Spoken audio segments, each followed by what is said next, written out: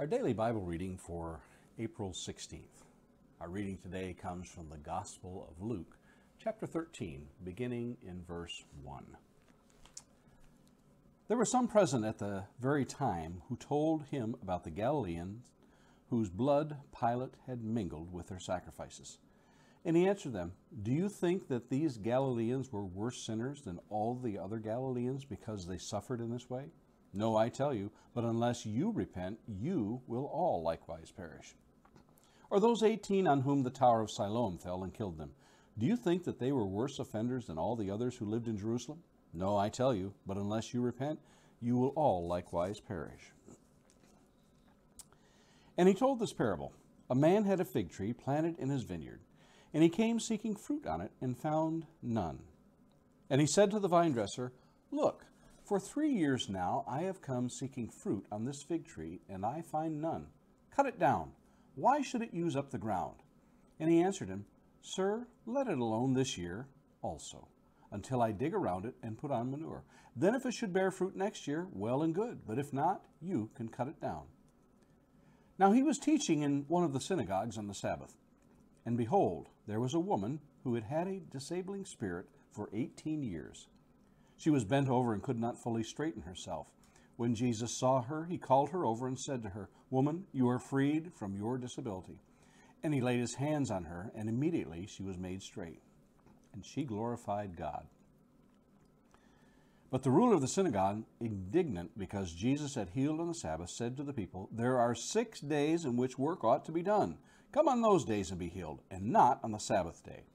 Then the Lord answered him, "You hypocrites! Does not each of you on the Sabbath untie his ox or his donkey from the manger and lead it away to water it? And ought not this woman, a daughter of Abraham, whom Satan bound for 18 years, be loosed from this bond on the Sabbath day?" As he said these things, all his adversaries were put to shame, and all the people rejoiced at all the glorious things that were done by him. Our thoughts for today. There's something inherently dangerous about tearing others down to increase our own stature, or lowering the bar so that our accomplishments may look all the more elegant. Still, every tub sits on its own bottom, as the old saying goes. Being able to judge righteously or with true discernment is difficult at times. It involves being completely honest and unfettered by personal prejudice to see things as they truly are. For when we measure others by ourselves or ourselves by others, and as it pertains to goodness, someone is bound to lose. However, to stand on one's own merits is a sobering view we may not be willing to take.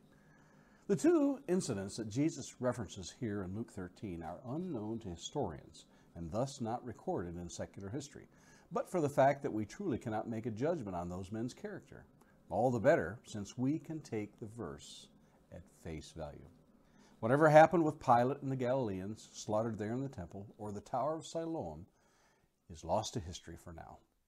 But there seems to be a sense here that a judgment may be leveled against their character for having suffered such a fate as happened to them. We may be subject to that same attitude if we're not careful. Perhaps it is the unfortunate fate of a less than honorable individual to perish in a single car accident.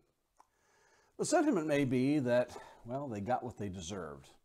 When we render such judgments as that, we are actually placing ourselves above them by comparison. Jesus levels the playing field by telling them and us that there were no degrees of badness that would be of use for the purpose of gaining ground one over another.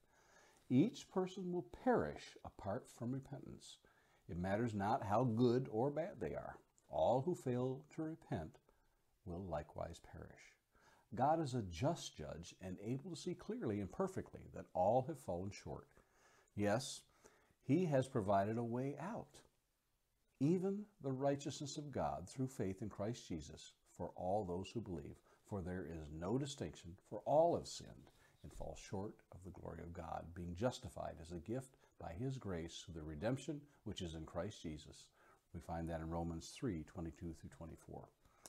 To think of ourselves as better or worse on the scale of righteousness outside of Christ is like rearranging the deck chairs on the Titanic. And a thought to meditate on this day. God has made it plain that no one can stand on their own righteousness. They must come to him in faith and obedience if they are to be cleansed. And a question to consider this day. Have you ever found yourself comparing one life to another in respect to righteousness? Those are our thoughts for today, April 16th.